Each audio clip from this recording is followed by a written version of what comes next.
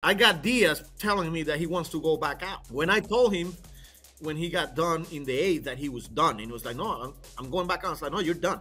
We're gonna not only tie, we're gonna win it, and Peterson is gonna be ready." What is it that you love so much about Tyrone Taylor? This guy, Tyrone Taylor, special human, always ready, and then whenever you put him in, you know you're gonna get a good at bat. You're gonna get elite defense plus base runner, and just that smile on his face, the joy. It's just fun to be around. So we're lucky to have him, and he's a huge part of this team. What were the feelings in the dugout when Pete Alonso stepped up to the plate in the ninth inning? We get to the ninth inning, and the whole time I'm thinking, give P a chance. Just one of you guys need to get on and just get the time run at the plate. Lindor works an unbelievable at bat again. When he gets on, I'm like, okay, one more. Let's get the big boy. So I'm looking to my right, and the whole time I'm telling myself, this is the moment right here. Hey, thanks for meeting us at the Apple. I'm Vito Calisi. You can follow me on Twitter at Vito F. Calisi. That's Jonathan Barron on Twitter at JMB9191. And today we are meeting at the Apple with manager Carlos Mendoza. Carlos, we saw you right before the team left the final homestand of the year. You said to us this was not going to be the last podcast we do. Here we are right now, off the back of a gigantic Pete Alonso home run. I heard you after the game say that you told everybody we just got to get the big boy up to the plate. Jose Iglesias said he went up in the eighth inning and said to Pete, if you get up, you're going yard. What were the feelings in the dugout when Pete Alonso stepped up to the plate in the ninth inning?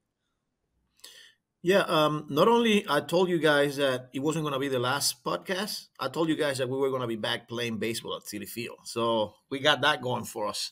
But look, what incredible moment. And you could just feel it, and this is a team that is being punched in the face so many times. We've been through so much adversity through the whole year, and that was the case a couple of days ago. Lost that game too. When we were really close. We didn't get the job done. And then playing do or die game, we get knocked down in the seventh inning with back-to-back homers. And I didn't see or sense any type of panicking. We were calm. And it was a good feeling. I made a pitching change, went in, got Budo, got Diaz in the game, and while we were waiting for Diaz, I was telling Lindor, Pete, Iglesias, Vientos, and Alvi, it's like, we're going to have good at-bats. We're going to come back, and we're going to win this game. That's right. Pete was like, yeah, that's right. Lindor, same thing. It's like, yeah, you're right. We got this. And, man, we get Diaz, unbelievable job. We get to the ninth inning, and the whole time I'm thinking, give Pete a chance. Just one of you guys need to get on and just get the time run at the plate. Lindor works an unbelievable at bat again, and against one of the best closers in the game. When he gets on, I'm like, okay, one more, or let's get the big boy. So I'm looking to my right, and the whole time I'm telling myself, this is the moment right here.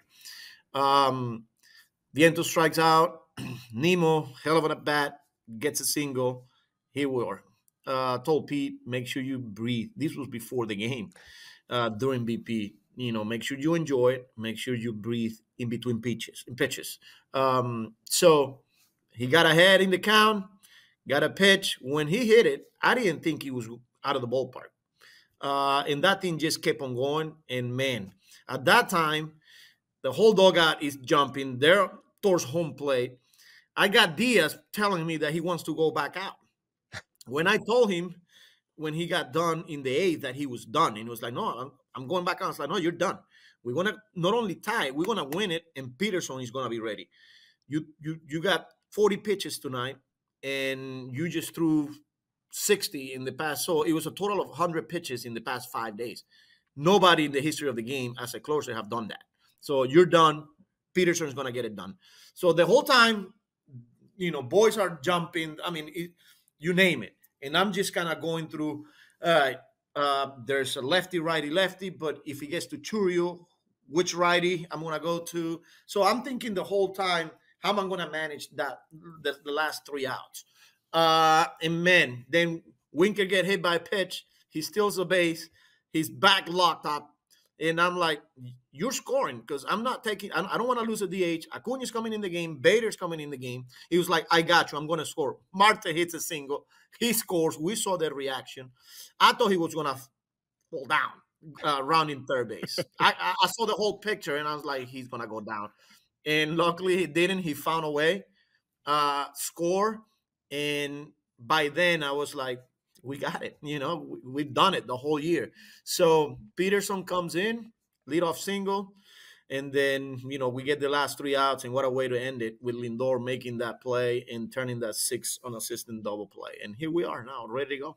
Yeah, there's been so many storylines that this series encapsulated.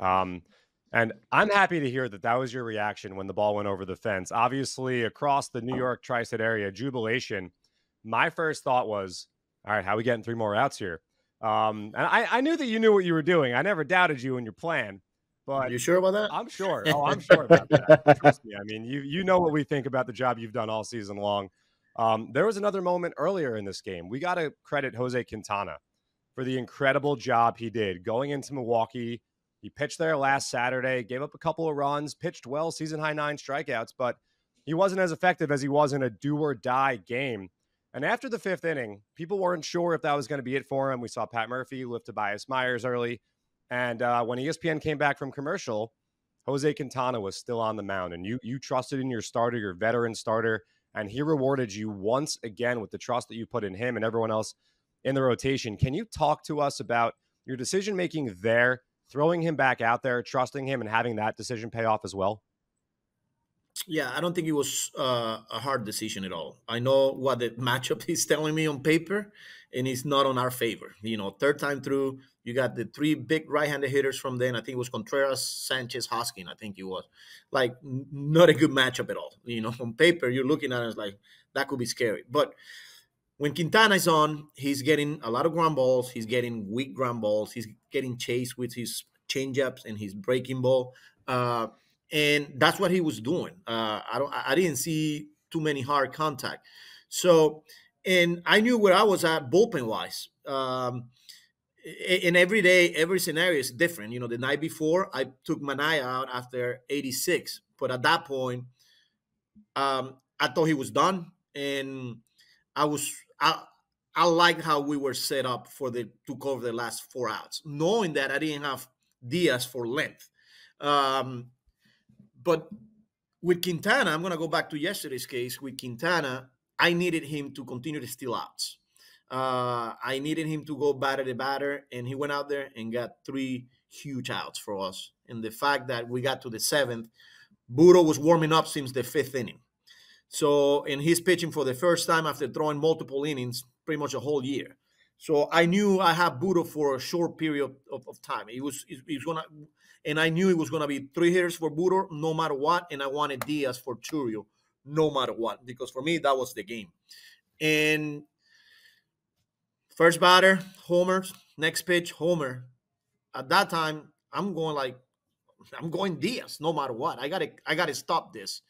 And hell of a job by him. But, man, Quintana, I'm going to go back to Quintana. He's done it for a long time in this league. He knows the situation, and he knows where we were at bullpen-wise, and he needed to be aggressive and get quick outs and stay on the attack. And, man, what a job from him. Yeah, I mean, look, it was just a 3-game series, and yet there were so many small things that happened in those 3 games that really contributed to the final factor. You mentioned Edwin Diaz. Him striking out William Contreras, keeping that a 2-run game to end the 7th inning was massive. You go back to game 1, the decision you made to start Jesse Winker. He had the numbers against Freddie Peralta. He comes through with the triple, and then later in the game, Pat Murphy goes to Ashby, and you take a card out of your back pocket, and it's JD Martinez. It was so tit for tat, back and forth. All of the things that you experienced in these 3 games, these, for us, watching at home, stressful, intense 3 games, I'm sure, and just as intense, probably more in the dugout. What did you learn as a guy who managed in October for the first time, especially a series as tactical as this one was between these 2 teams? I don't know that I learned. I'm prepared. Yeah. And I know my coaches are prepared. I know the players are prepared. And I got good players. So I don't think this is anything new for us.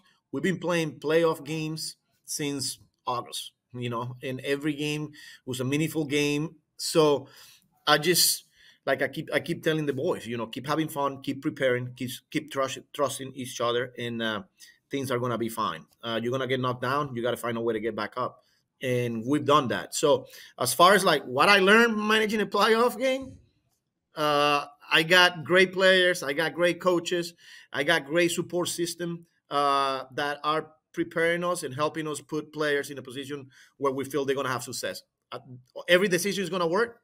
No, we saw it on game two. With Maton, he's been huge for us, and that night they got him, and that's baseball. It happens, and you have to find a way to bounce back. So here we are, getting ready for another big series. We haven't done anything, and we got to get ready for a pretty good team on the Phillies. So, Carlos, there's been so many on-field moments that were absolutely incredible over the last week, but one of my favorite moments I think this year happened off the field, and that was Howie Rose's call. And seeing the clip the Mets put up on their Instagram and their Twitter today of Howie Rose sitting on the plane, his call being played for all of the boys on the plane. Howie Rose gets up, goes over and shakes Pete's hand. I'm not even lying to you. I'm not exaggerating when I say this, Carlos. That video made me tear up. It was just so beautiful to see. You were there. What was that moment like? I had goosebumps. I started screaming as well. I got up. I was on the front of the plane. I got up and I saw Howie working towards the back of the plane. And then as he's coming back after he, shake hands with Pete, the whole plane is going nuts. I gave him a big hug, man, because this is who we are. We are a family. We are in this together. I mean, not only players, us, but you guys, the fan base, our broadcasters, our people from the radio. They live and die every pitch. We feel that, and for us to live that moment, man, and I'm glad somebody recorded it because that was a signature moment for this franchise, and it's obviously for Howie. And that moment was all obviously made possible by Pete's homer. It was the only homer that you guys hit in this series, and you guys were one of the more prolific power hitting teams all throughout the regular season. And what excites me, honestly, is that you guys figured out a way to win this series without mashing out a bunch of home runs. In game one, it was hitting with runners in scoring position. In game two, it was timely hitting, catching the ball. You guys ran the bases incredibly well in game two, going first to third over and over. You were stealing bases. You guys did a lot of the things that the Milwaukee Brewers had a lot of success doing during the regular season. And everyone on the roster contributed, 1 through 26. One of those guys, Tyrone Taylor, who I know you said after one of these games, we don't talk enough about Tyrone Taylor. Well, I want to let you know that Vito and I are huge Tyrone Taylor fans. We know that Tyrone Taylor is a huge part of this team. This past week alone, he has started rallies with leadoff doubles. What is it that you love so much about Tyrone Taylor? His personality. Not only he's a great player, but his personality, man. Like, people talk about Iglesias, Vientos, Manaya, and, our leaders, Nemo, Lindor, Pete. This guy, Tyrone Taylor, special human, always ready, never complains. He could be on the bench for 10 days without getting an at-bat. And then whenever you put him in, you're going to get a good at-bat. You're going to get elite defense plus base runner.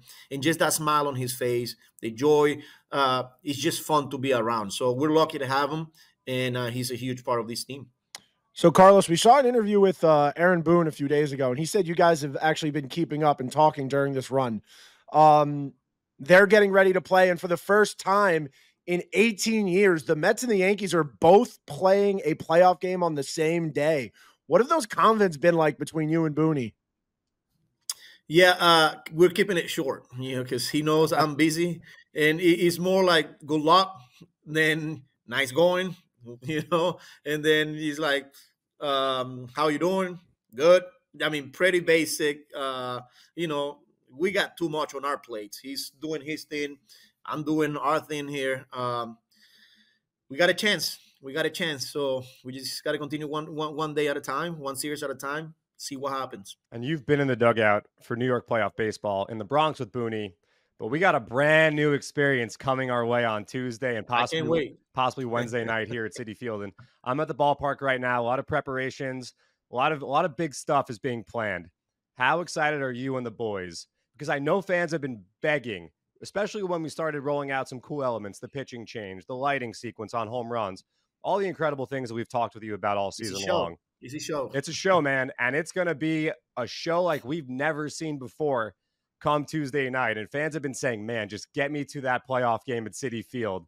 This is a place that no one wants to come play. And it's happening now, thanks to you and all the guys in the clubhouse. How excited is everybody to come home and embrace this fan base and just blow the proverbial roof off of Citi Field? That's right. And that's what we are expecting. We can't wait to go out there and feel the energy, just embrace the whole situation. I couldn't believe how many people were at the stadium yesterday watching our game. That was pretty amazing. People started sending me videos of it. I'm like, wow, imagine this on Tuesday. I told you guys, and I keep saying it, we got to continue to believe. We want the fan base to continue to believe, to continue to embrace it, to continue to stay positive. This is a special team, and whatever happens, happens. But we feed of you guys. And man, if it's 46,000 people that Citi Field holds, well, we want 50,000 people. We'll find a way to squeeze everyone in there. But again, not getting too far ahead. We got a big 2 games here in Philly, and one day at a time mentality. Carlos, we talked about this on the podcast last night right after the game, but you bring up that watch party at Citi Field, and it's so representative of this Mets season because when you go back to those days in the early part of the year, the 0-5 to OMG moment, to think that there were probably more fans last night watching you guys on the road to collectively enjoy that moment shows you how far this team has come and how much you guys have really affected a fan base of people who are just rooting for you every night. And one of the biggest people that is a part of that is Francisco Lindor. And how incredible was it for you to see somebody he's obviously had struggles with his back over the last few weeks and fought his way back.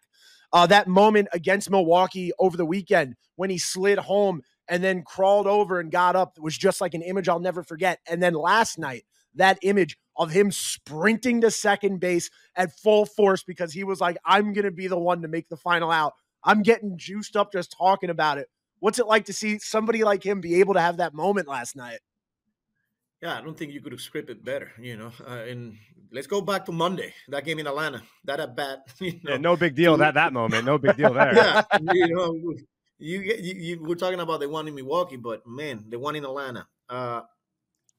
Easy to say it, MVP. I know Ohtani, what he does is pretty incredible, but when we talk about most valuable player, Francisco Lindor. And I'm just proud of him. What an honor for me as a manager that I can write his name in the lineup every day, knock on wood, because he's a special human being. He's a special player.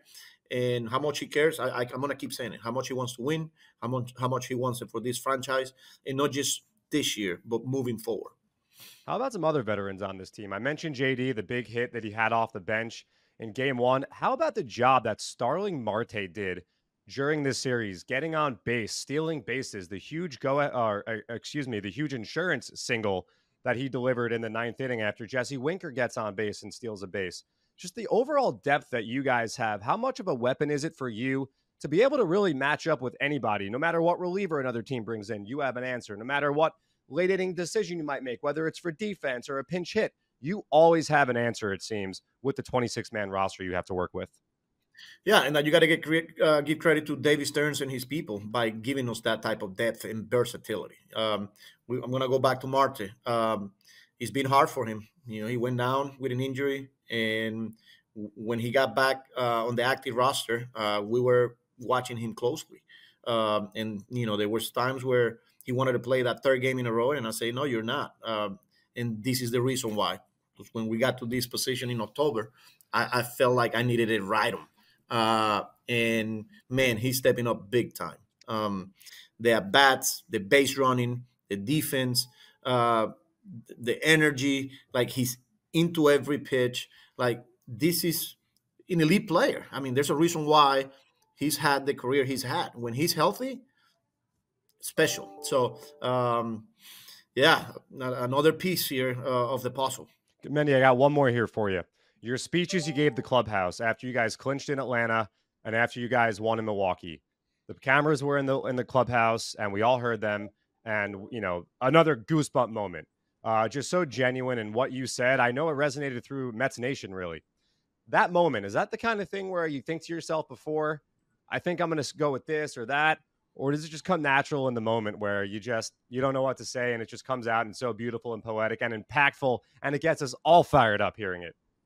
It just comes out from the bottom of my heart, man. Because if I go back and start preparing for my speech, I'm probably preparing for having a good offseason, boys. Because we're down 2 going into the 9th. I'm not thinking about any of that. And then when it came down to the celebration, it came out the way it came out. I wanted to be short because that's their moment. I wanted them to enjoy it, and I went with it. Well, it was incredible, Carlos. We were going nuts at home. We're looking forward to the boys coming back to Citi Field. I heard that there's a pumpkin that's coming back with them that's been pretty big on social media right now. I hope everybody got a chance to hold that thing up and celebrate. But Carlos, it's been an incredible year. It's going to continue going. Can't wait to see what the boys do in Philadelphia. Let's go, Mets. You can follow this podcast on Apple, Spotify, wherever you get your podcasts. Follow me on Twitter at Vito F. Khaleesi. Follow John on Twitter at JMB9191. And you can follow Carlos Mendoza with the Mets on the road. Head to Philadelphia, root on your team, and we'll see you back here Tuesday night at Citi Field.